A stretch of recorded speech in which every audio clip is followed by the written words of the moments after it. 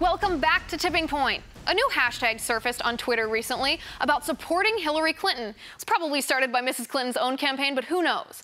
The hashtag is called I'm With Her.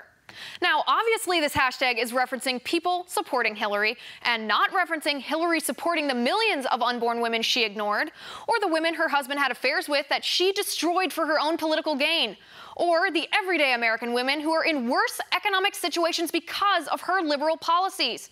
Nope, it's all about Hillary here, me, me, me. Cindy says, I'm with her because, quote, I don't dislike Bernie, but he seems so radical that I don't think his methods will work.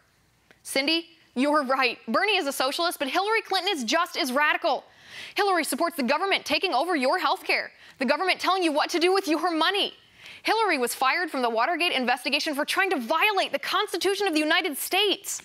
Hillary refused to send help to Americans in Benghazi for political reasons, and they died because of her.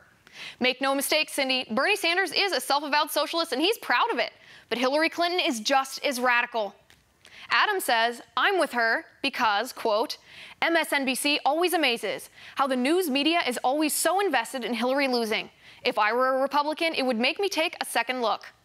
I'm taking a second look at Hillary, Adam, and this is what I see. I see in the distant past Hillary writing a college thesis about the infamous far-left community organizer Saul Alinsky. I see, on second look, that Hillary stole classified information from the United States by using her own private email. I see a woman so corrupt, so politically motivated that she will divide people by race, by gender, by economic status, just so she'll be elected. Let me know why you're not with Hillary on Twitter at Liz_Wheeler, and send us emails if you liked the show at oann.com/contact.